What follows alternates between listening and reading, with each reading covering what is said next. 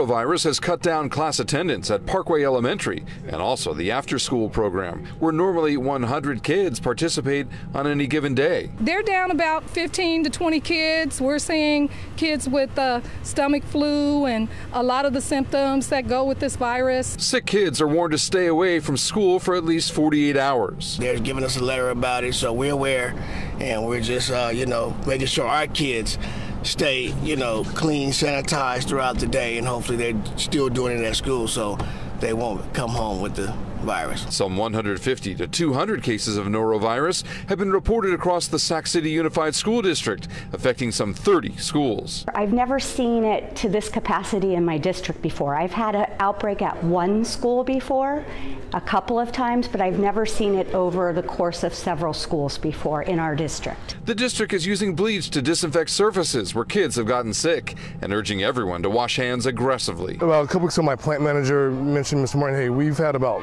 30 vomit incidents in a week, which is normally we have 1 to 2. Schools are also encouraging kids not to share food with their friends. We do supper program in the after-school program, making sure they're not sharing those suppers and all of those kinds of things, washing down tables and things like that. It's hands, it really is. It's hands and not sharing food.